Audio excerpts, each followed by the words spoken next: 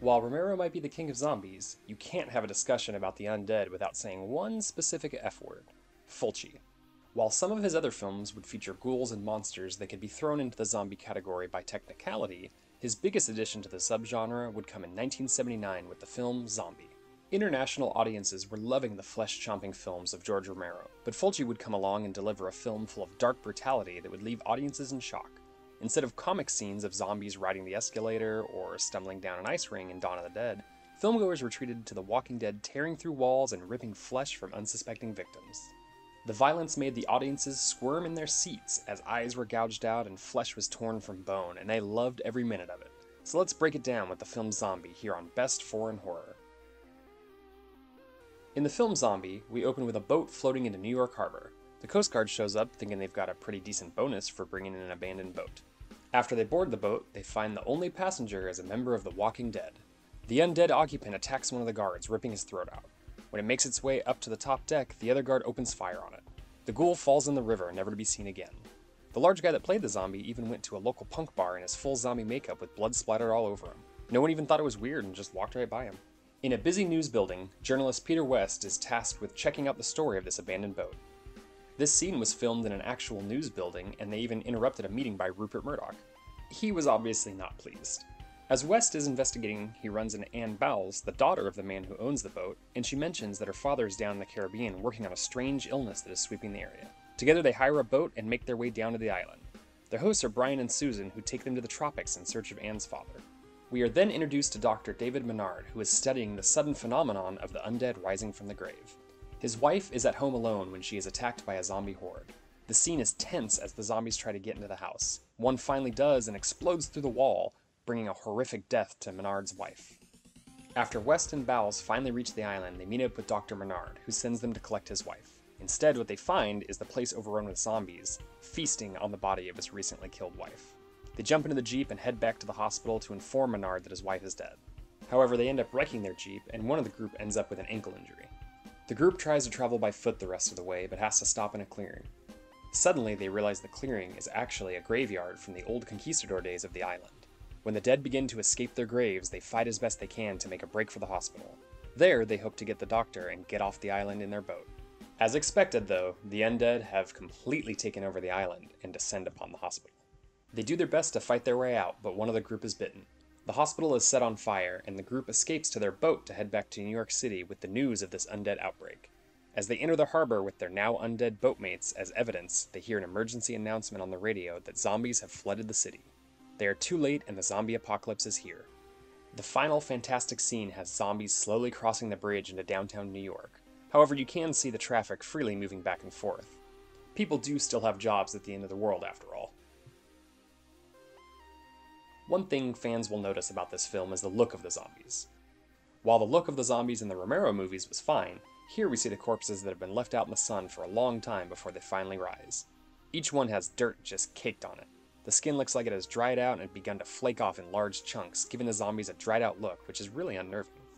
Even the more recent undead will end up with maggots, or just a mushy look that really makes them stand out apart from anything that we've seen before. These zombies were modeled after the more traditional voodoo zombies that had been seen before Night of the Living Dead took the zombie mythos to its modern direction. It's mentioned that Dr. Menard thinks the dead are returning due to a voodoo curse.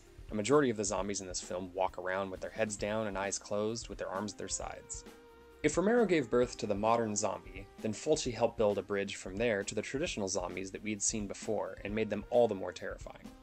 One of the scenes this movie is definitely known for is the shark versus zombie fight, underwater. It's amazing. While West and Bowles are on their way to the island with the crew of the boat, one of them decides to go down and look around with some scuba gear. She's rattled by the appearance of a tiger shark and bumps into the body of a man. The body seems to have been there for a while as it's already sort of decomposed. It looks past her as she swims away and instead focuses on the shark. It then attacks the creature and the shark fights back. The zombie's able to grab chunks off the shark and shove them into its mouth, but we also see the shark grab onto the arm and chew on it while the fight continues. What ensues is cinematic history. Since it was 1979, the only real way to get the shot is to send the guy dressed as a zombie into the water and have a showdown with a real tiger shark. The crazy thing is the guy that was supposed to play the zombie got sick the day of the shoot. Something tells me it was more than an upset stomach that got to him that day. The shark's trainer instead had to get dressed up to play the zombie. Before the shoot, the trainer made sure to feed the shark so it wouldn't think he was a nice snack. It also helped that they shot it up with some sedatives before the camera rolled. Some reports say that this was filmed without Fulci's knowledge, and that Ugo Tucci devised it. Either way, it works wonderfully on film. While the shark vs. zombie fight might be the most remembered scene from this movie, the eye-gouging scene is for sure the most memorable effect. If you look at the rest of Fulci's catalog, he definitely has a thing for eye trauma. Here we see Dr. Menard's wife trying to stave off a zombie infiltration into the house. As she pushes furniture up against the doors and entry points, hands finally burst through the wall. This leaves a piece of jagged wood sticking up. The hands grab the back of her head and begin to draw her forward. The slow pull of the scene makes it even worse. As a viewer, you just know it's coming, and they do a close-up of the piece of wood and then cut to a close-up of her wide eye. They keep moving back and forth between the two, and then a medium shot to show you how far the distance is closing in. She is screaming the whole time, knowing what is about to happen. Then it finally does. The wood goes right into her eyeball and makes the viewer repel at the ooze that leaves her now destroyed socket. But at least the trauma's over, right? No. Then she slides to the side and the giant splinter of wood breaks off, leaving the wooden stake pointing out of her eye socket. It's almost as traumatizing for the audience as it is for the victim. And if you're watching this movie because you're a big zombie fan, and why else would you be, then the Conquistador Graveyard brings you lots of zombie goodness. As our heroes lay on the ground trying to regain some strength before they finish up their journey to the hospital, long dead bodies begin to set up out of their graves. As they get up, we see the age on the face and the bodies of these zombies who've been laying in the sun-beaten earth for the past century. The dirt is caked into their bodies and the skin is dry, flaking off as they begin an attack on the group. Seeing them rise from the very ground the characters are just laying on makes you wonder what exactly is waiting under your feet at any time you walk into the dirt path. You never know. The film is cast perfectly, with Tisa Farrow as Ann Bowles. You believe her fear as she leaves New York to find out what happened to her father. The disparity between the big city to the rural locations on the island shows just how out of her comfort zone she is. She has no idea what she is getting into, and the lost nature of her character is definitely present. Ian McCullough was cast due to his TV show Survivors, which was a huge hit in Italy.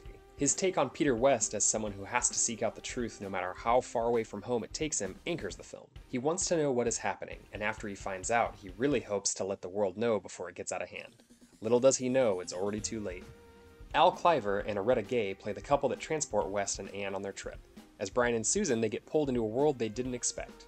Gray is the scuba diver that leads the zombie into the shark fight, and the film shows you their loving relationship throughout the whole story.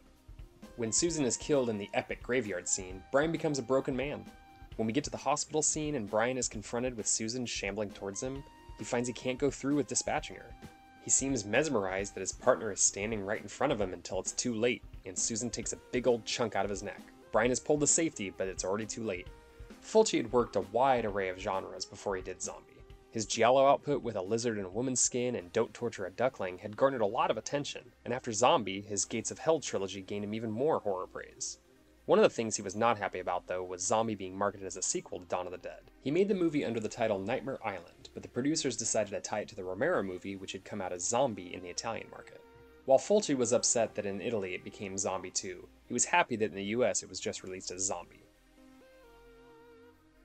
The film ended up being quite popular in Italy, but once it hit the English-speaking markets they began to run into problems. The British Board of Film Classification required it to edit out 1 minute and 46 seconds just to achieve an X rating. It would end up being on the dreaded Video Nasty list and thus banned in the UK.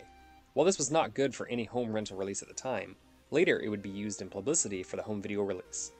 Nothing helped sells titles like censorship. Eventually, as those laws had receded, it has been released uncensored in the UK and garnered another critical review from the film community. They saw the merit in the film and what the filmmaker had been intending to do with the film at the time, leading to an even bigger following in the region. Much later down the road, he even started work on Zombie 3 before he had to leave the project. Why he left is up for debate. Some reports say that his health had declined, others say he had a falling out with producers. In any case, he turned the directing duties over to Bruno Mattei and Claudio Fragasso to finish the last quarter of the film. While most American horror fans know about the Romero zombie films, they should absolutely go out of their way to find the Italian series of zombie films as well, even if it's just for Fulci's entry. The film helped push the subgenre further ahead by way of effects and great action sequences, while also reaching back to the zombies' voodoo roots to help bridge the past with the present. While the series never quite reached the heights of this film, it helped set up the Italian horror scene as a player in the zombie genre. It would push other filmmakers outside of the zombie genre to up their game. Even Fulci himself would return with even wilder films like City of the Living Dead and The Beyond to build on what he had made here. While Fulci wasn't the only horror filmmaker in Italy at the time leaving his mark on the genre, he did leave a lasting impression that carries on even to this day. When you find someone who's never seen the film, all you have to do is mention that a zombie fights a shark and they're instantly intrigued. While the zombie genre has exploded since then, most people turn back to the Romero films to give acknowledgement to the past. But don't forget that Fulci helped foster that genre as well. As we see at the end of the film, the dead have arrived and we can't escape them. Thanks, Fulci. Thank you for watching our show. If you like what you see, please subscribe to our JoBlo Videos channel. Tell your friends who like this sort of content, and turn on the bell to receive notifications for all our latest videos. We're an independent company, and we appreciate your support. If you have any suggestions for future episodes, please let us know in the comments.